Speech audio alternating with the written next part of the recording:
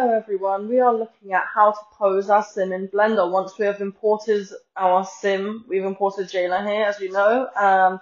Well, as you can see, so what I've done there is I've pressed I on the keyboard and I've pressed location, rotation, scale.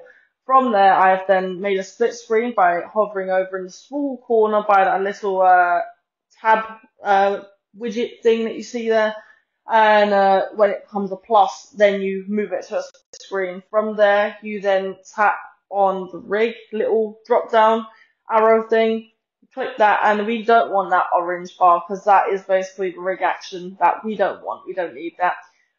We then go into the file, we then find the pose. I've used my own pose because, you know, I want to promote my pose and my work because I worked hard on it. So I want everyone to enjoy it and at least have fun, you know, with the pose and make your own nice images. And if you want to tag me, go ahead, tag me. If you don't want to use my pose, you don't want to tag me, there's no pressure. I'm not going to freaking hate you for it. I'm going to be like, I'm going to come out the screen, you should use my poses. I'm not going to be doing that at all. So I have put a loop on the video so that then I can speak a bit longer on it, and also you can get another look because I don't want it to be too short. So here we go again.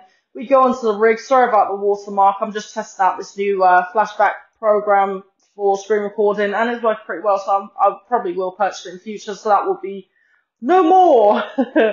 But yeah, we've got up to the plus. We want to drag that over. Then we go over. We don't want to press the object mode. We go over to non-linear animation. Then we get rid of that orange bar. We don't need you. Bye bye.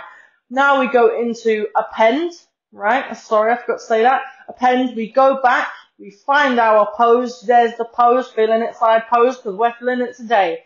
Right, we have a look at all of these. We don't want none of these other options. That's too complicated for right now to even understand. We want to just go for the pose itself, which is action, then we go into rig action.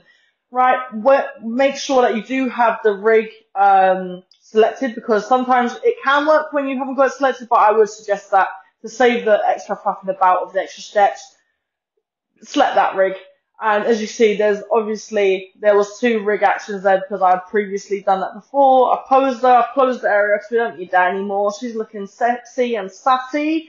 Yeah, she's feeling herself, and there we are. Next video will be how to move your sim without distortion.